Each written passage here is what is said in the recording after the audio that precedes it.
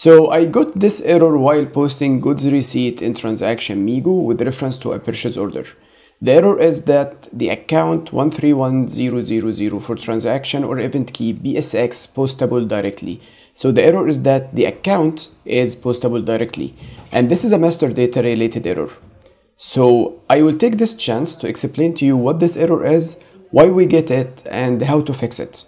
So the fix is very simple, but we need to understand the background of why we get this error. This way we can avoid it and avoid other similar errors. So first of all, let's check the long text of this error. So the account 131000 is assigned to the transaction or event key BSX, and it's postable directly. So the error here is the stock account determined automatically by the system is one that is directly postable. However, this stock posting can only be made to an automatically postable account. So you know how in SAP everything is 100% reconciled, which means that our inventory management system is 100% reconciled with finance.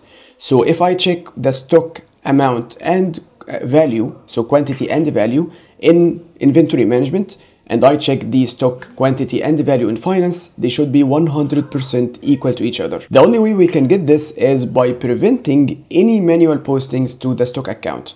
So this stock account we have here, 131000, should only allow automatic postings that come from the other modules in the system and should not allow any manual postings by end users.